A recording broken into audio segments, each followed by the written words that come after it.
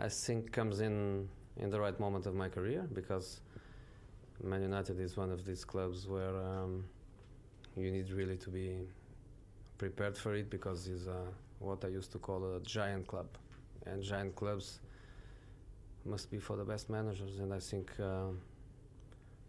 I'm ready for it.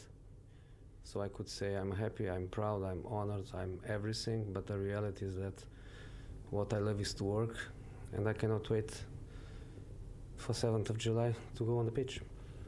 And I think what the fans are expecting me to say is that I want to win. I think what the players, they need to listen is I want to win. And more than that, I need the supporters and the players to feel that I say that, but I think we can really. It's not just to say by say. So yes, I want to focus on the history of this giant club and give what I have and what I don't have. So I will give absolutely everything to try to go in the direction we all want.